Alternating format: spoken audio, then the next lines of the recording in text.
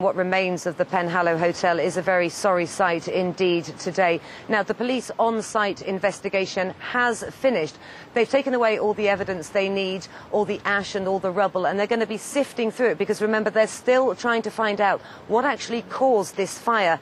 Now, there has been damping down going on the site today. That's not because the fire is still burning. It's because of all the dust and the debris that's been blowing around in this quite strong wind. Now, away from here, a spotlight investigation has found that there are large gaps in emergency fire cover across the southwest. The region's 3 brigades are short of scores of part-time or retained firefighters. Let me take you round the region. In North Devon, there's what the fire service calls an urgent need for more staff from Woolacombe to Chumley.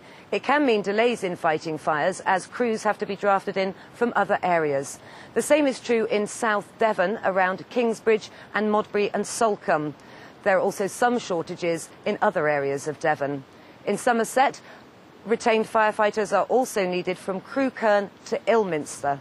In Dorset, there's what the fire service says there is a fairly urgent need for firefighters in Dorchester. And in Cornwall, there's an urgent need for retained staff in Lostwithiel and Callington. Spotlight's Louise Hubble now reports. It was one of the biggest fires St Ives had seen for years, and local people believe the retained firefighters were instrumental in saving a large part of the town. There were real fears a blaze would spread quickly along the narrow streets, but retained crews from St Ives and 7 other neighbouring stations were amongst those bringing it under control. The aerial ladder platform brought in from Newquay played a vital role. Vanessa Martin was working in a neighbouring shop that day and watched as fire crews tackled the blaze. With the buildings being so close, they realised there was a very real danger of it spreading quite far, and they were very, very professional. And for the retained fireman who was first on the scene that day, it's a job to be proud of.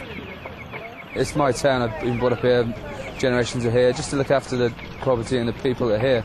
I get a lot of it, really. I mean, in the current light as well, with what's happened up at Newquay recently, I mean, the more people that get into it, the better, because it is, it's a service that can sometimes be overlooked until the actual emergency goes up. Here in St Ives they're lucky. It's an example of the retained fire service working well. But over in Callington it's a different story. There the fire service say the need for retained staff is urgent. Smoke billowing from the roof of the Heritage Centre in Callington. Retained firefighters were amongst the crews drawn from across southeast Cornwall who tackled the blaze. But an urgent need for part-time crews here is causing real concerns. Jeremy Gist helped salvage documents from the centre that day and has fears about fire cover in the future. In the event of a fire, there is no doubt that seconds count. And the thought of having to have cover from 10, 15, maybe 20 miles away is obviously very worrying.